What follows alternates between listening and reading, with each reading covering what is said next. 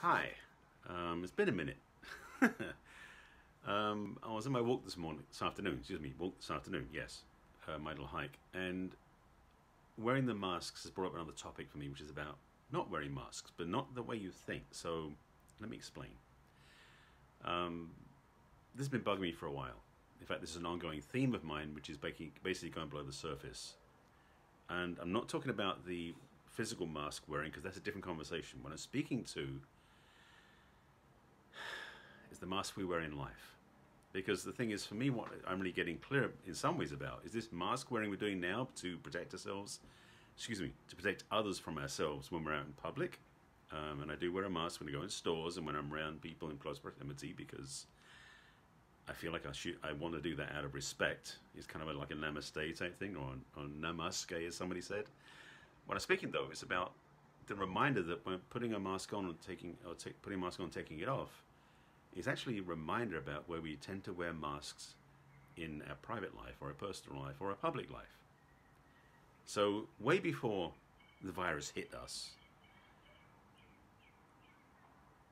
many of us have had very deep practice in wearing masks in interaction with other people, in relationships, in business, and other places too. We put on a shield, a mask to present ourselves as something we may be not, as we're not. Maybe we're playing less than we are, playing more than we are, avoiding being seen, all those sort of things. So it's the physical experience of watching people walk around in masks is hitting me very deeply in the sense of like, yes, people are not revealing themselves. We're tending to put on a pretense, a mask that is an avoidance of being seen. So I know I'm playing this intentionally this way, but I'm using the idea of the mask wearing for health as a reminder that we can stop wearing masks when it comes to connection. Metaphorical mask, that is.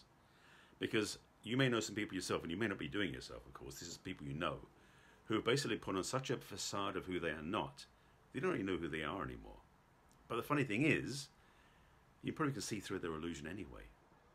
In fact, you are probably quite good at noticing when somebody's wearing a mask and when they're not, in interaction, in social circumstances, even on Zoom calls, because that's what we're doing a lot of right now. But the thing is, it's like, I'm inviting you to look in your own reflection in the mirror and seeing where you may be wearing a mask as a facade, as a protection, as a defense, as an avoidance in your relationships. And again, not just romantic relationships, but all relationships. There's something, a friend of mine and I have been putting together some talks. We're going to do a thing about cracking the code of codependency, or cracking the codependency code that's going to be coming up soon. And we talked about some of the things we do about it, how we don't own our space and step up fully. And I believe in some of our mask-wearing activities. Now, again, I'm not talking about wearing the ones you put over your ears and around your face. I'm speaking about those masks we put on as shields, as shells, as protections, are ways of keeping ourselves away from things. And I think right now what we're going through with the way the world is changing and growing, and the walls that are coming down, and the challenges we're facing, and the againstness is happening a lot. That's an extreme or an exacerbation of mask wearing. Because if we really got down to it, and we took all our masks off, so to speak, all our facades, all our appearances, excuse me, all our disguises, and started seeing each other as we really are, as caring, loving human beings, a lot of what's going on right now would dissolve. All the Karens at the stores throwing fits and the people carrying guns because they're worried about being affected. All of that is, for me, is an exacerbation of that, is an extreme fear-based reaction. And I'm speaking about how we can start taking down those walls and connecting again. You know, what's going on with Black Lives Matter is a big part of this as well. Is because there's so much vitriol that's been accumulated over many generations because people aren't listening to each other. People aren't connecting to each other. People aren't hearing each other. And frankly, it's distressing. It's actually kind of sickening, the fact that people are still wearing these disguises to avoid being seen. And putting on a bravado or a pretense, a wall that hides them from each other. These are the masks I'm talking about. I know the title's misleading. It may be a bit of a clickbait on the title. But this is the thing I want to say, is like, please, look at your own life. Where are you wearing those metaphorical masks that separate you from people you're around? Maybe there's somebody you don't trust or don't like. You put on a mask to avoid them. You put on a shell of being nice.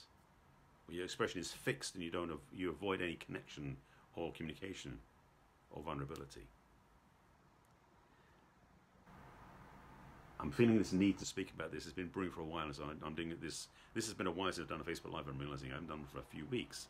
But I wanted to speak about this because in our own lives right now, and yes, way after this virus experience is complete, which I trust it will be at some point, will you still continue to put masks on when you're around other people?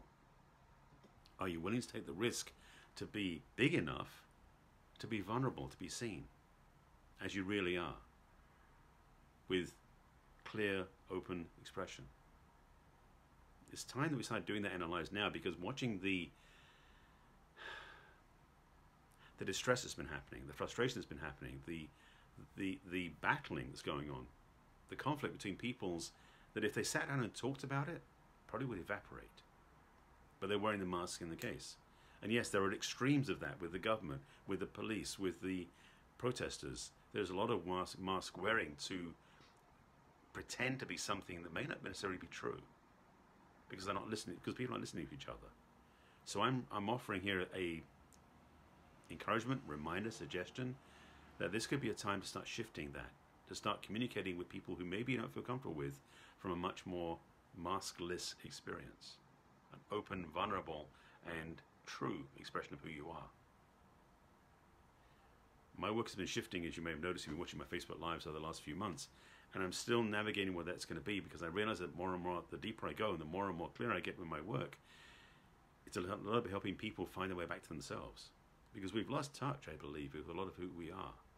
We've become so aligned to views, politics, judgments about other people, that we're keeping ourselves separate from each other. Because that person doesn't believe what I believe. So I'm going to put up a wall and put a mask on so that they don't see me, or I don't see them, or I ignore them, or we can hold this pretense, this assumption. And frankly, that's not the path we need to take. My belief firmly is the way we get through this is together. The way we get through this is understanding the differences. The way we get through this is to communicate. Not yelling, not posting vitriolic stuff on each other's social media posts, but communication. Leaning into, opening up to, speaking, sharing, understanding, listening, and receiving each other.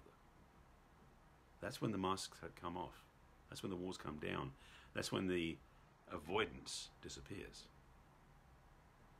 So my encouragement to you, my question to you, my invitation to you is, are you up for that? Are you willing to take off your own mask and see yourself clearly in the mirror? Excuse me. And also beyond that, are you willing to look at yourself and then look at other people through that same lens of openness? Are you willing to be open-hearted in your communication with people who don't believe the same thing you do? Are you willing to be vulnerable? Are you willing to be honest? And are you willing to be authentic? That's my encouragement to you. That's what I'm doing more in my life, the best I can. And every day's a different day. Opportunities to keep showing up. So I do my best to just be open, to be vulnerable. And yes, it is challenging. Excuse me, when I'm out in the world, and I got a baseball cap on, sunglasses, and a mask on, it's hard to be vulnerable, open, and trusting. So I do my best to send that energy to other people, because it's the only way to do it. So my invitation for you is to join me in this. My invitation, my encouragement to you is to be bolder than maybe you've been, to be more connected than you've been, to be more willing to trust somebody you've never trusted before, to be willing to connect to listen to, and to use both your ears, not just hold on a mask, but to listen to them. I do invite your thoughts on this, and please in the comments below feel free to answer. And if you want to get support, my work is shifting, but I'm still here to hope my heart to support you in being more authentic yourself. So if you have any questions, you can message me again. Feel free to put some comments below. But I'm inviting you to take down the mask you wear that disguises you and hides you from other people. Still stay safe in the world. Still make sure you do abide by the rules when you go into stores and everything else. That's what I do. But I'm speaking about how do you take down those walls inside so you can connect with other people. That's my invitation. Take it or leave it. That I think is going to be about it. I just want to put a quick talk out there to give you some information, to give you some insight. If you want some help, reach out to me. If you have any questions, comments about this broadcast, please put them below. If you haven't seen my talks before, I haven't done them for a while, but I have over 1,000, yes, over 1,000 Facebook Lives stored on my YouTube channel.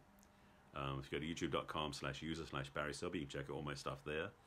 If you want to find out more about me, message me. I'll tell you about what I do. I thank you for watching, as always.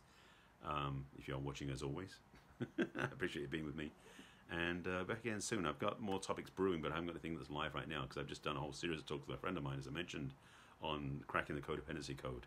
Those will be launched soon, so stay tuned for that.